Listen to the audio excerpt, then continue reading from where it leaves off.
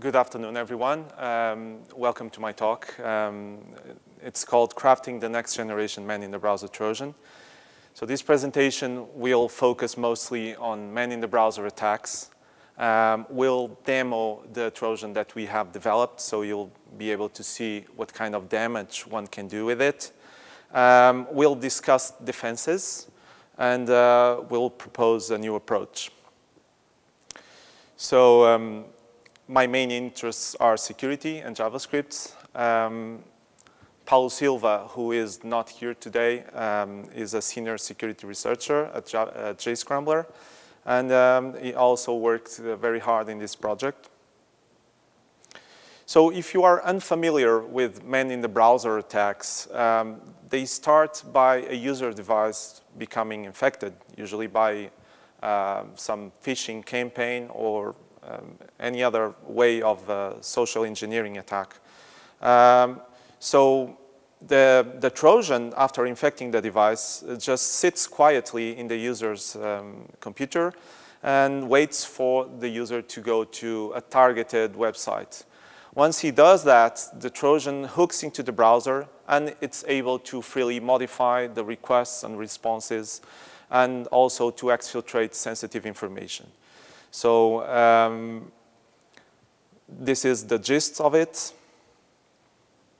So man-in-the-browser Trojans, they have been around for some time. Let's do a quick dive into the history. So Zeus is considered to be the first real man-in-the-browser Trojan. It was first discovered in 2007. It only infected IE, Firefox, and both in Windows. So this Trojan, like I said, it carries a list of what we call webinjects and also form grab targets. So in the picture, you can see one example of one webinject. So its structure is really easy to read. It defines an URL, and then a series of sections that define what to inject and where to inject. So in this case, the webinject is adding one extra field to a form, requesting the user to enter its ATM PIN. It was, the source code was released in 2011 by its author, and that really opened the doors for many other Trojans to evolve and upon what Zeus already did. Another Trojan I'd like to highlight is Timba. So it came 5 years later, and I'm particularly interested because it was the first one to introduce the capability of tampering with HTTP response header, in this case the X-frame options, and you'll see in a moment why this is interesting to us. Here you can see a number of different Trojans and their capabilities. So the two most common capabilities are form grabbing and web injections. So these two are almost mandatory for any man-in-the-browser Trojan. But they have other features like keylogging, remote access, or HTTP header tampering. And of this group, only 3 are capable of spreading themselves to other machines. And this is really a feature that you see more often in more recent Trojans like ransomware. Here you can see the top 10 man-in-the-browser Trojans for the first quarter of 2017, according to research from IBM. So the top 3 are Zeus, and 2 variants, the NeverQuest and Gozi. These Trojans are responsible for a lot of financial losses and infecting thousands of users. I can give you a couple of examples. For instance, the Gozi was able to penetrate 160 devices at NASA. And for instance, Citadel alone was able to steal around $500 million. So this is really a very concerning problem that I think that we should pay more attention to. And if you think about it for a minute, it's not really enough to fix your vulnerabilities, because man-in-the-browser attacks don't really require the application to have vulnerabilities. They can just like inject something, change the behavior of the application, and exfiltrate sensitive information and steal funds. So let's look what kind of standards we have there to defend the client side. The first one is content security policy. It allows you to restrict what scripts are executed in the page. So with it, you set policies using a special header, and you are able to define exactly what script should be loaded and where from. One important limitation that I would like to emphasize is that it doesn't apply to extensions. So this is an important limitation that will be relevant in a minute throughout the course of this presentation. Here you can see one example, very simple. It says that it must follow the same origin policy. Scripts can only be loaded from www.example.org. They should have the nonce attribute specified and match the checksum. It's also possible to have these policies in passive mode. So, and you can use the content security policy report only. It's the same syntax, but they won't block any scripts from being loaded, but they can like send back reports to your backend. The second one, HTTP public key pinning, allows you to pin a certificate to a web server in the user's browser. So there's, during a certain amount of time, that could be, for instance, 3 months. There's an interesting attack called HPKP suicide, where the server is breached by an attacker, and the attacker can generate a temporary certificate and pin the web server to that certificate for a certain amount of time. After a while, it just rotates that certificate to a new one, and the users that visited the site before, they will be blocked out of the website. And then they just contact the web application owner and tell them, hey, you want your users back? Just pay me a certain amount of ransom, and I'll give you the key, and you will be able to recover. It's a very recent type of attack. I'm not sure we ever saw such an attack, but it was presented in some conferences. This is one example. It's interesting because it also has a report URI, so it's able to report back to the web application backend. There's the strict transport security, also in a header.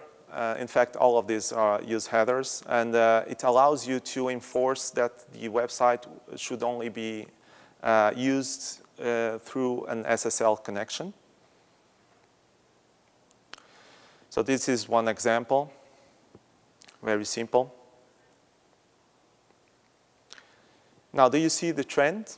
A lot of these standards are just using headers. So someone realized that by using headers, this information gets parsed just before the body of the response being received, and as such should be secure. However, to defeat this approach, you just need to strip out the headers. And that's what Man-in-the-Browser is capable of doing. So even if you could prevent this type of stripping out the headers, still these standards don't do anything to deter the Man-in-the-Browser attacks.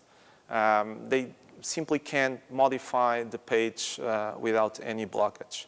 But it's interesting to see that a few of these standards have implemented reporting back to the server. This is also a trend. Now, entering into the section where we talk about our Trojan. So we decided to go further, to try to see where we could go and how much damage we could do to a website. And especially, we tried to make sure that we were defeating all sorts of defenses that we already knew about. So we decided that our Trojan should remove all headers. It should offer dynamic JavaScript payloads, which is a feature that some Trojans, some man-in-the-browser Trojans already have, but we think it's very useful from an attacker standpoint, because you can react to wherever reactions the application owner is doing. And also, it should explore JavaScript code polymorphism in order to avoid detection of the malicious JavaScript. So the starting point was the Zeus source. It was the obvious starting point. But soon enough, it became very frustrating, and the development was slow. It required us, for every change to the Trojan, to recompile the binary and to infect the machines again. And it could be worse, because Zeus has a debug feature that basically disables the anti-virtualization protection, and you are able to infect a virtual machine. Otherwise, we would need to reinstall the operating system and infect so it's really slow, really frustrating experience, even though the source code is well organized. So then it hit us. Why don't we use an extension? So after thinking about it, we decided to move to a Chrome extension, because it's universal, so it works in every operating system. It's not just restricted to Windows. It's faster to develop, and of course we love JavaScript. And it was just overall easier to do as a proof of concept. And it had other advantages too. There's a new cross-browser extension standard on its way, and it's based on Chrome extensions format. So by doing this as a Chrome extension, we are on our way to support the feature standard. Also, extensions are known to have all sorts of security issues, so it was very appealing from an attacker's standpoint. Extensions are really dangerous, and let's think about it. Anyone can write them. They are usually not shy about requesting permissions. For instance, the example that you can see there, it's a weather extension, and it's basically requesting access to read and write access to all websites that you visit. So think about it. Why should it ask that many permissions? It's asking for your physical location, but that makes sense, because you want the weather, your local weather. But why should it tamper and get access to everything? So we see this all the time, all the time. Its capabilities, it's within an extension, you can inject JavaScript in web pages, modify the DOM. It's possible to execute in background, even if the browser is closed. You can send messages between extensions and add HTML as overlay. So potentially, with an extension, you can collect data, modify data, financial data, PII, passwords, tamper with destination account numbers, etc. So the extension's permission model is completely broken. It's not granular at all. So as an example, using content scripts, you can either tamper or inject scripts everywhere or none at all. So, and this is just one example. So this results in the developers of the extensions asking for everything. And you know how that ends, right? So users become desensitized. They just accept everything. It's like in mobile apps. So the requirements for our Trojan, it needed to be implemented as a Chrome extension, to be modular, because whenever you want to compile a new Trojan, you can select which features you want to include. and had the following features: header tampering, redirects to remote code execution, tamperings or web injects, form grabber to be able to access local storage and capture cookies, to do poisoning because we want to do event hijack on the client side, and take screenshots. So we were kind of ambitious. Other requirements: to be stealthy, to request the minimum permissions that we really needed. To the right, you might not be able to see very well, but it's an example of an extension that just changes the color of Facebook. Okay, I don't know why people need to do that, but I don't judge. And if you look closer, it's requesting to read and change all your data on all websites. Why all websites? Aren't you changing Facebook? You should limit it to Facebook. But this is what we see all the time. So it should be able to minimize any performance impacts and avoid antivirus and WAFs. Sorry. We also needed to implement a command and control, C2, with the following requirements. Extensions need to dynamically pull configuration from the C2. We want to have multiple distributed C2. The periodic updates must be sent to the C2 at configurable intervals. It needs to use encrypted communication, and it should be as simple as possible because we don't really care about the C2. We were just doing a POC, and we care more about the extension itself than the C2. So one of the questions we had is, can we modify headers using Chrome extensions? And we realized that since DevTools show us headers, there must be a way, right? And there is. It's called Web Request API. With it, you can access a number of different hooks that will allow you to modify headers and to modify other things at specific moments in the life cycle of requests. For instance, you can modify the headers just before they are sent out to the web server. So a few lines later, and it was done. So it was really simple. We just needed to add 2 listeners, request the permissions, and modify the headers or drop the headers. First, we tried to validate this visually, so by opening DevTools and just checking if the headers were still there. So that failed because they were still there, but it was working. So we realized that listeners, they follow a chain of responsibility, and DevTools is seeing the headers before our extension removing or tampering with headers. So also, we learned that by using this approach, there's a slight performance hit because it's synchronous code in a browser, but there's a safety measure, a small timeout to stop or to prevent the requests from being blocked by from extensions. Another question that we had is it possible to modify the response body? It turns out that you can't. Chrome extensions do not have access to the response body, at least yet.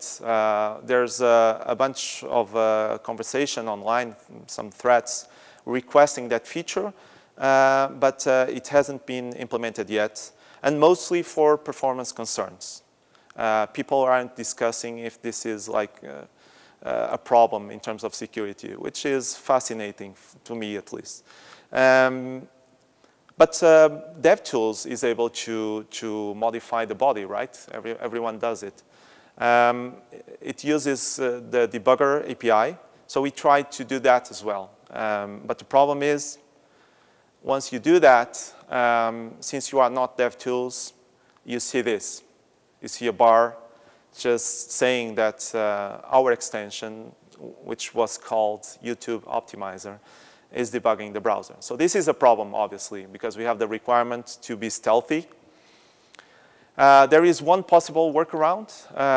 Instead of changing the markup before being rendered in the browser, you can change the DOM. So you can deploy JavaScript that just changes the DOM. It's not the same thing. It's not as cool, but it works. And in order to do that, you should use dynamic content scripts because they are invisible. This is our architecture. So to the left, you can see the infected Chrome, and to the right, you can see the C2s. So the infected Chrome first connects to the C2, receives the configuration, including a list of webinjects and everything. Then according to the implants that are included, it performs temperings, it performs other actions. Periodically, it sends out reports to any C2 that is available, and that information is gathered in the ELK stack, which we used to show the results. Let's go to the demos. But first, let's light up a candle to the demo gods. I hope this goes well. So first, we have the redirect. So it's really simple. It's just specify an URL and specify a target URL, the redirect. OK, so let me start the C2 code. Sorry, maybe make this bigger.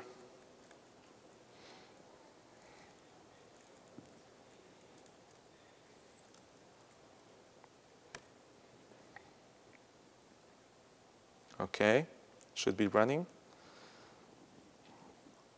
Now opening Chrome.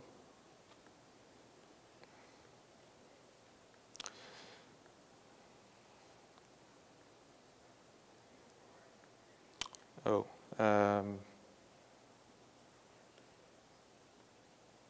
actually, I don't think I remember the password.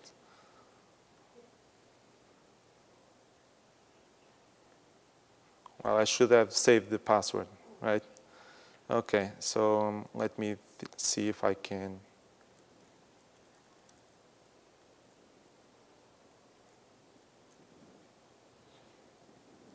Sorry. Spell. Yes. Google is your friend. Maybe let me try Bitnami. I think it's Bitnami, or user Bitnami. Let's see. OK. It was close. OK, auto refresh, 5 seconds, all right. And now I just need to open Google because it's our target. And there you go. So I opened Google, and what you see is DuckDuckGo, which was the target website. So let's see what we have here. So in Kibana, you can see that it was able to redirect from google.com to DuckDuckGo. Okay.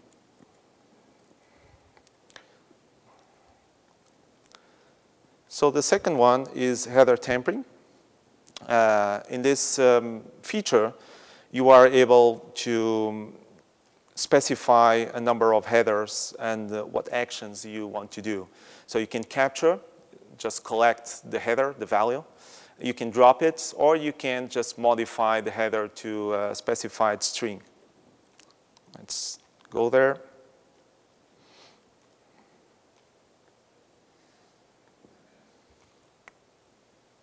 In order to test this, I'm loading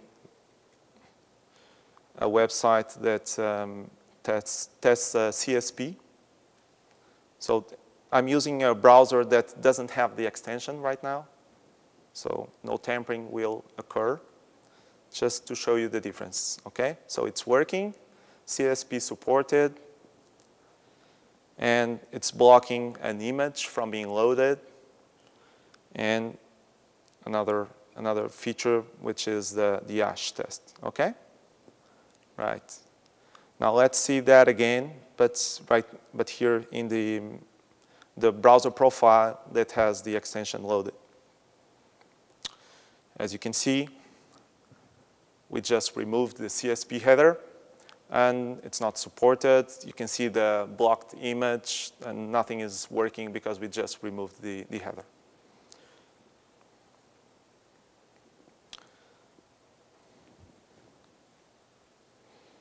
Let's see if Kibana, it takes a while to refresh.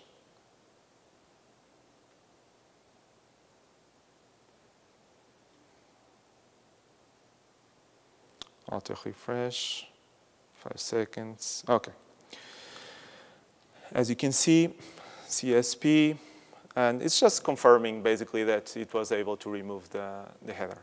Nothing really special about it. Okay. Another one, the grabber. So in this case, we are grabbing the credentials from Facebook when the user is logging in. So the configuration is really simple. You just need to specify an URL and which fields you want to collect, or leave it blank and it will basically collect all the fields.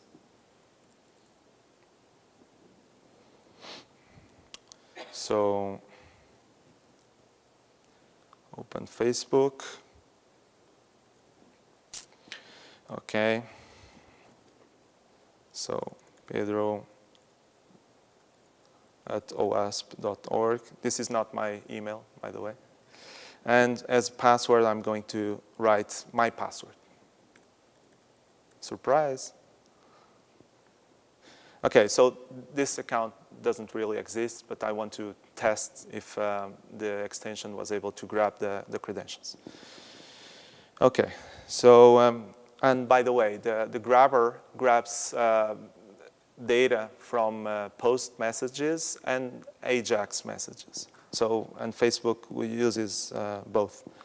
So let me see, login attempt, let me see the details. Okay. Pedro at OWASP.org, and my password. Really simple.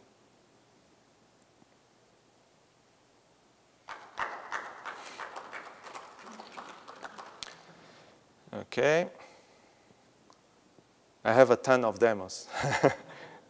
Everything, it has everything to go wrong. Now the screenshot. I just need to specify an URL and enable the screenshots. It's really easy again. So what I'm doing is I'm grabbing a screenshot from Google Mail, okay, which is interesting. Okay, let's do it. Chrome extension. Okay, open Gmail.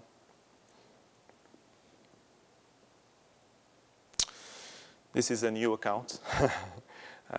I wouldn't show my own personal email, sorry.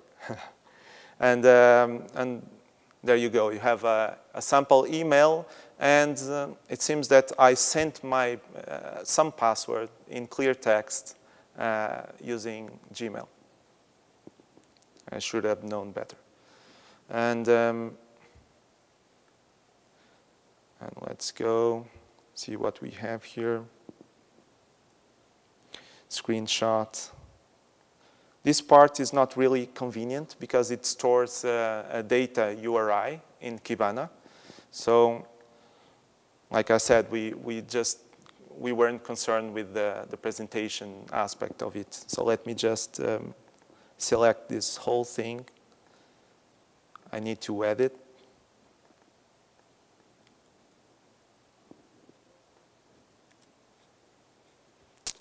And remove this part.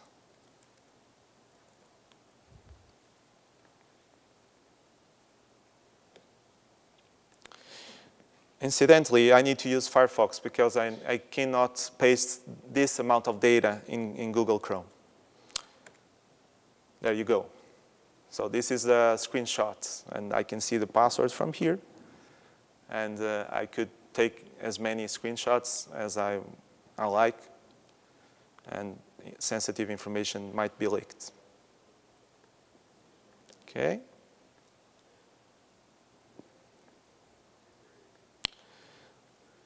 DOM tampering. So with here, I need to specify JavaScript that will be injected into the context of the web page using dynamic content scripts. And basically, by running that JavaScript, it will modify the DOM. And for this, I'm using a dummy virtual bank application that I will show you. So I need to start the new application.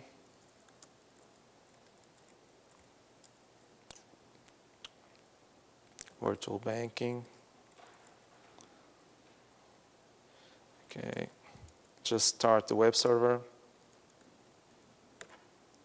Sorry. Okay, so it's available in this address. And show extension. Okay.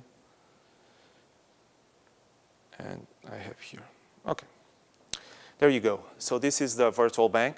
And now let's see what we get if we load the same website using a profile that doesn't have the extension.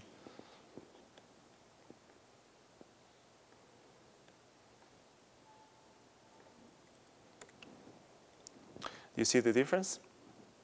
So the left one is showing a banner inviting the user to download the mobile app.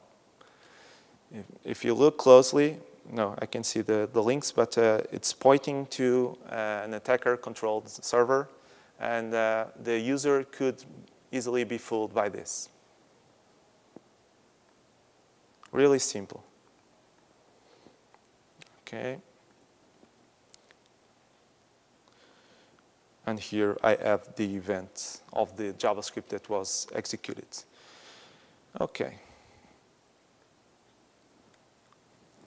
So one question, what was the strategy that we used to infect users? And the answer is we didn't. We don't want to release this in the wild. So everything that we are talking here is hypothetical, of course. So right now, the extension needs to be loaded using side loading. So it's not in Chrome Web Store, obviously. And possible vehicles for infecting a user is the traditional phishing emails, having malicious macros that basically load the extension. This is not hard to do. You could have drive-by websites that invite you to download the extension. I'm seeing some examples occurring. Or you could just do a pull request to an open source Chrome extension that sits on GitHub. And maybe the guy managing the project will be caught off guard. So to avoid detection by the user, we selected an unsuspecting title and icon, and we requested the minimum permissions. To avoid detection by the antiviruses, we used polymorphic obfuscated JavaScript, and I'll talk to you about that a little more in a minute. And on the wire, we just encrypt everything. So polymorphic JavaScript was used to avoid blacklisting. You can see two samples of JavaScript, of protected JavaScript. So potentially, each user can have its own version, and this can be served dynamically. And antiviruses are really bad at detecting malicious JavaScript. So if you do this, there's no way they can be effective against all threats. So and using polymorphism gives the extension some more resilience against tampering. So if there's other JavaScript trying to detect the extension code or what it does to the web page, it will be harder. So let's collect our thoughts a little bit. What does this all mean? So current standards, they don't offer protection against man-in-the-browser.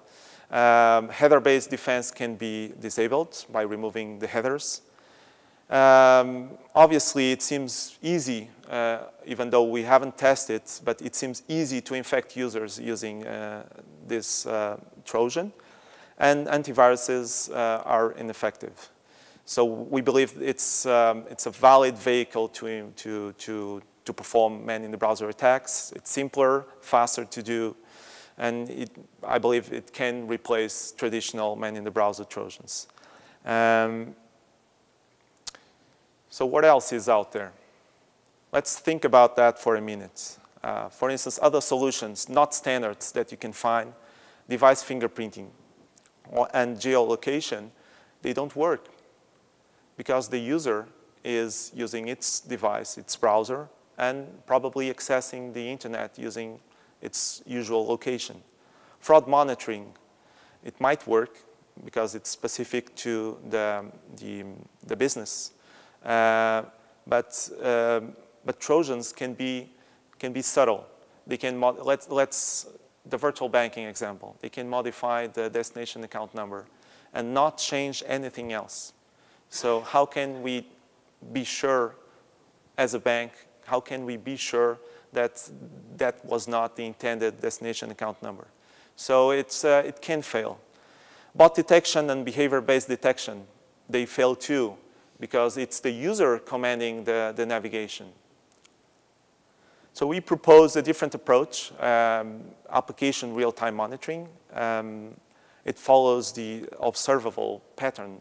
Basically, we continuously monitor for DOM modifications, for tampering to native APIs, and tampering to events. It follows a whitelisting approach, because we learned from antiviruses that you cannot possibly recognize everything that they will shoot at you. So it's able to detect anything that shouldn't be there, and we use machine learning for tackling the false positives. So it sends out real-time notifications, and those notifications can trigger reactions, automated reactions from the web application. It allows for self-healing, so if in some cases we can remove the injections. But all of this, to be able to work, it must be delivered with code protection. Otherwise, the code of the solution will be very easy to tamper as well. And for that, we use client-side WASP. So the final demo.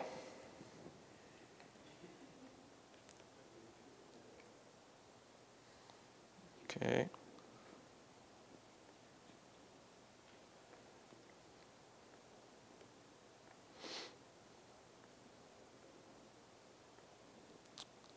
So I'm using, again, the virtual bank application, but first I need to enable the solution.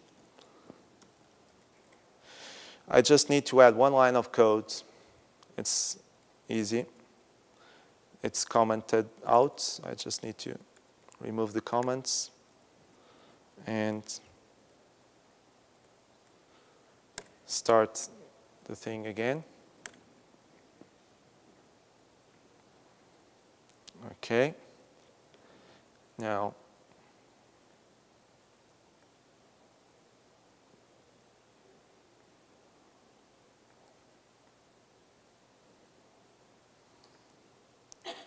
just putting this side to side. This is the dashboard, completely clean.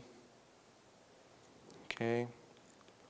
And let me open the virtual bank. So have you seen it? The banner was removed automatically after a split second.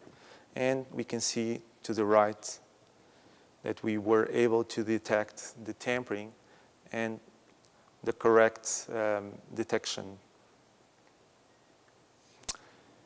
So you can see the injection in red, and we were able to successfully remove it. And another interesting aspect is that you can see the whole application in context. So you can really see the code that the user is seeing. Let's continue, log in.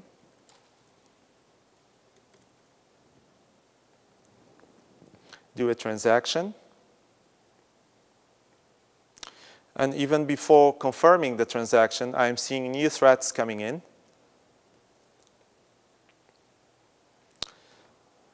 Let's see what it caught. So it turns out that the extension was able to change the onSubmit function to the one that you see on the right. And it is basically collecting the destination account number, replacing by its own using hidden fields, and removing the original fields. Okay, this is all automatically when you submit the function, not before, just when you submit the form. Obviously, when you use your online banking, you are not checking the code, right? So you don't open the code and let's see if it's has been tampered or not. So this will fool anyone, even a specialist.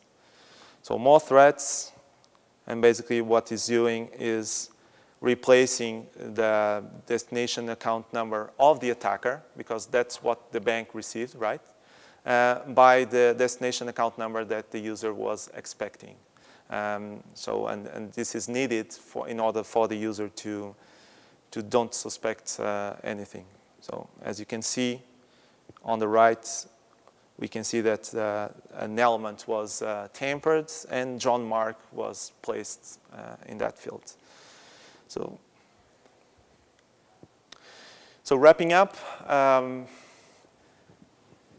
so modern Man-in-the-Browser Trojans are able to compromise web applications. They can inject arbitrary codes, modify events, do API poisoning. Attackers can collect information, can trick the user into doing things he's not aware of, and perform all sorts of fraud in the web applications. They are able to completely bypass current application security defenses, and most techniques outside the standards won't detect the activity of these Trojans. So we basically deployed a new vehicle for delivering man-in-the-browser attacks, and also we proposed a new approach for detecting the activity of man-in-the-browser attacks. So we argue that in order to tackle this, you need to continuously monitor what happens on the client side and react in real time, both by removing the injections or by sending out notifications to the backend. And here we are just following the trend of the current standards, because CSP does it, HPKP does it as well. And really, it's also interesting that you have built-in reporting capabilities inside the apps and in an automated fashion. So the reporting shouldn't be implemented, in our opinion, by developers, because they may not know, and they usually don't know what is malicious, and they shouldn't be implementing this reporting. So this should be done automatically. So that's all I had. Thank you.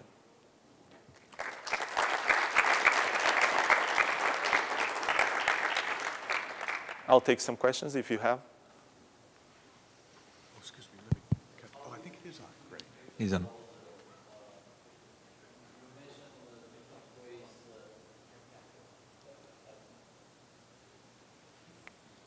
How easy is to infect the browser and kind of like mislead the user that to install that extension? I think it's pretty difficult for most of the experienced people, but I'm not sure about the public. So it's really easy, because the first suggestion that we are doing is just to use the traditional approach, just to use phishing campaigns, send out malicious attachments, and some users will be infected. And history has been proving that this is still effective, and the attacker doesn't really care who gets infected, all he knows is that a percentage of the users of a target website will be infected. And this we know for sure. So this phishing email that you mentioned, will that trigger installing the extension in that location where the extensions of the Chrome, or it will actually launch the Chrome and the user will have to accept to install that extension? It depends. It can go both ways. So you can place the extension. What is the most effective way to infect? I believe it's by placing the extension in the folder. There's a protection against that, but you can but because you are controlling the operating system, you can also try to remove that protection and install the files in the user's profile. Okay. And do you have any idea what percentage of the mass population normally can be tricked that way? Is it small percentage or big percentage? I mean, there's a small percentage that can be infected, but after being infected, I think everyone can be tricked because it's really invisible, right? Mm-hmm. Unless you suspect that some injection something that shouldn't be there, unless you suspect something is off, you won't really discover that you have been infected. And you also show these icons that appear as extensions in the Chrome. Wouldn't that make the extension visible? The person will notice, yes, there is something that it's new on the screen. Potentially, yeah. So the user can suspect that they haven't installed that specific extension. But then again, remember that it's the same people that were infected by opening like phishing emails. So it's not the kind of technical person that will like, hey, I haven't installed this extension. In fact, that person may not even know what is an extension at all. And I remember also Chrome, usually it does checks all these extensions and verifies their signature and validates whether they're coming from the official Chrome repository for extensions, and can detect whether it's just site loaded from the operational system. How you can deal with that? There's no protection against that. It's perfectly legal to do side loading of an extension. But Chrome will notify you as a user. It will tell you. It will not.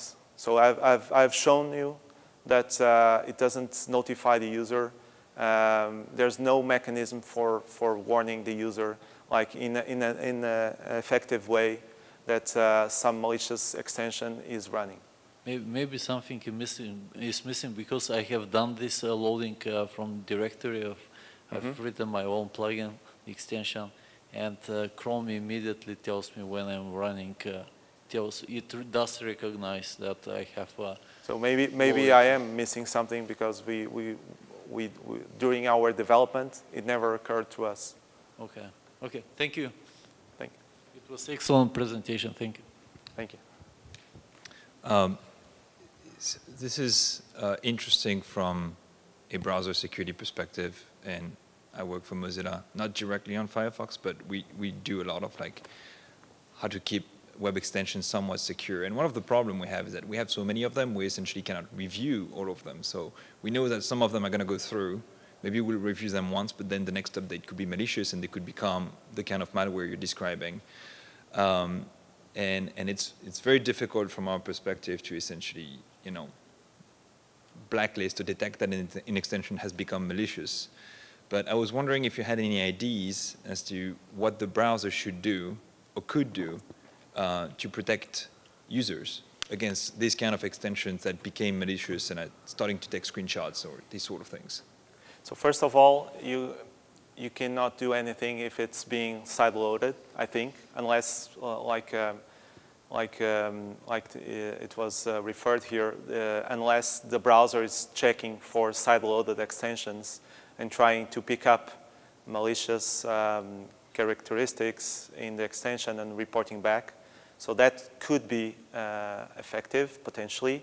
But then again, you have the same problem that you have when developers submit the extension to the Chrome store, to the add-on store, because I'm guessing that you are doing static analysis. If you are doing static analysis, it's pretty hard to detect what is malicious, because there's lots of ways to completely hide malicious behavior, because JavaScript allows that. Yeah, we pretty much gave up on that. Like this is too easy to escape. Yes, it's too easy to escape. JavaScript is too dynamic. You could potentially use dynamic approach, have a way to launch every extension in a controlled environment and just monitor the extension for loading extra codes and even use a modified browser that is able to somehow pick up on malicious behavior. Not really the malicious code, but malicious behavior, like loading a third-party script that wasn't in the manifest, something like that. Thank you. So regarding a comment about like removing the report only for CSP, I'm not sure that's a great idea, because that's what makes it easy for developers to roll out such headers without breaking their sites. Of course, it's not great to use that as a primary mode of security, but I don't think removing that is going to solve the issue there. What do you mean, removing? The reporting only for CSP? Removing the reporting? Yeah. No, what we recommend is that you have reporting. We don't recommend you to disable CSP. We just talked about that as a possibility, because you should use CSP in active mode. But it's interesting, the reporting capabilities. Okay, got it. Yeah.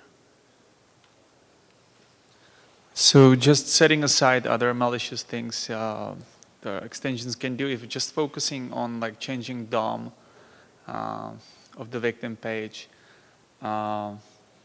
does it change anything if I load the CSP in a meta tag?